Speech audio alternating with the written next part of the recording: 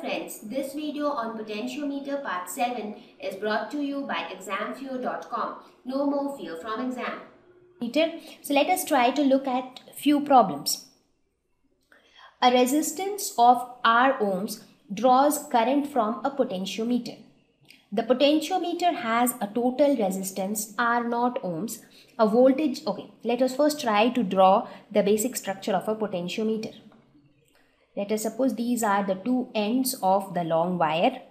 So it is connected to the driving circuit. Okay. This is the galvanometer.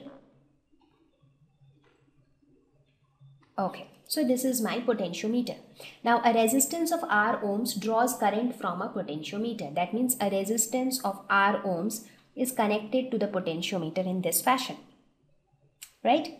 Potentiometer has a total resistance of R0 ohms. That means the total resistance provided by this rheostat is R0 ohms. A voltage V is supplied to the potentiometer. So maybe this battery is supplying a voltage of V. Derive an expression for the voltage across R when the sliding contact is in the middle of the potentiometer. That means when this sliding contact is exactly at the middle of the potentiometer. In that case, what would be the voltage across R? That is again very simple. So let us suppose the galvanometer is connected to the midpoint. Right? Let us call this point as P.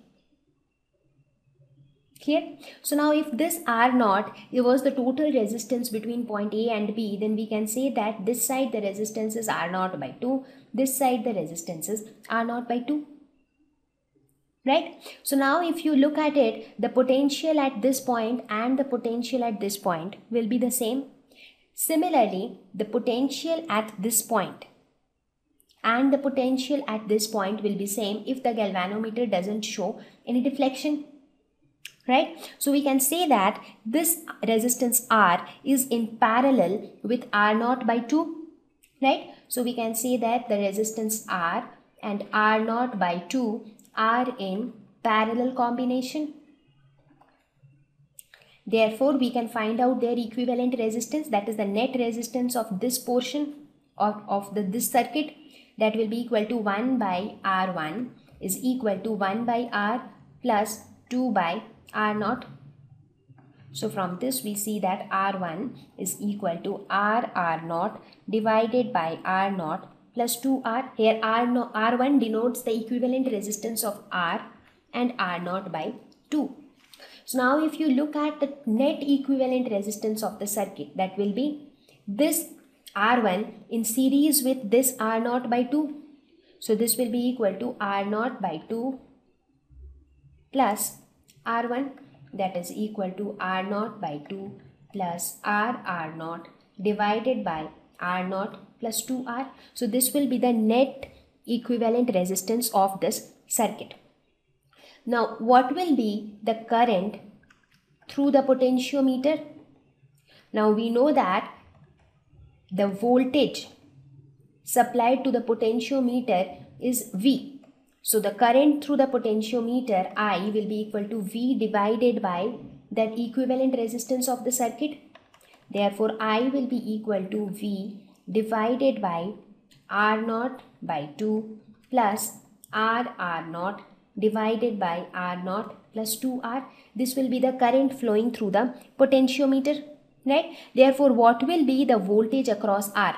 Let us suppose, let the voltage across R be denoted by V1. So if V1 is the voltage across R, that V1 will be equal to I into R1.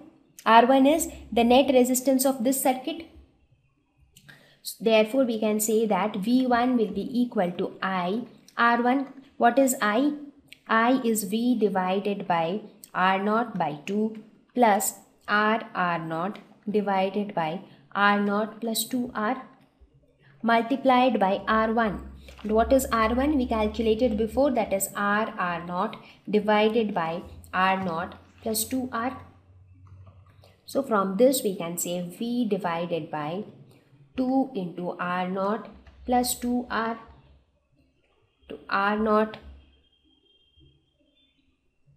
into R naught plus 2R plus 2R R naught. So this multiplied by R naught divided by R naught plus 2R. So here we can take R naught as common. So this R naught will get cancelled with this R naught.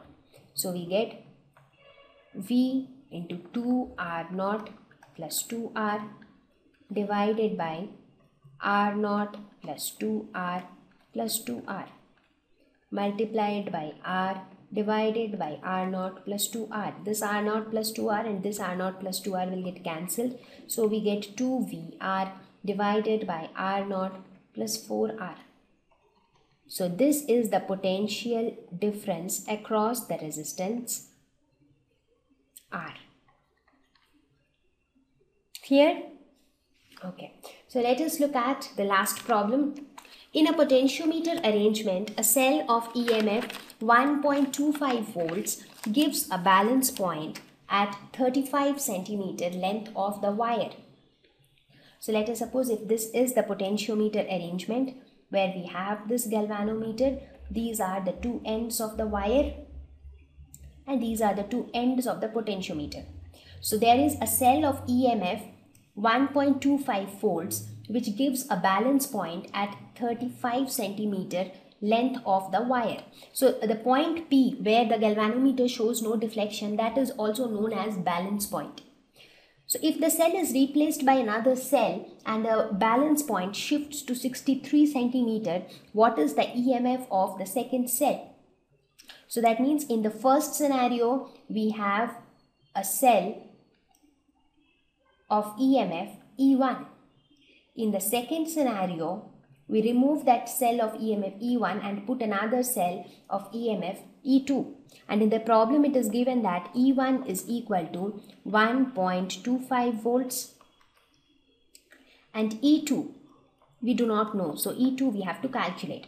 But when this E1 was there, the balance point, maybe P1, was found at a distance of 35 centimeters. That means L1 was equal to 35 centimeters. When it was replaced with E2, then L2 became equal to 63 centimeter. So don't you think that it is very easy to calculate the EMF of the second cell now? We already saw that using a potentiometer we can compare the EMFs of two cells like this. E1 by E2 is equal to L1 by L2. Therefore we can say that E2 is equal to L2 by L1 into E1. So that is equal to 63 divided by 35 into 1.25. So this comes out to be 2.25 volts. So this is going to be the EMF of the second cell. Right? Okay. So that was all about potentiometer. So I hope that the explanation on potentiometer helped you in understanding the device. Thank you. Please visit www.examfear.com to watch more videos, attempt free online test, get free study material, find tutors and mentors. Thank you once again.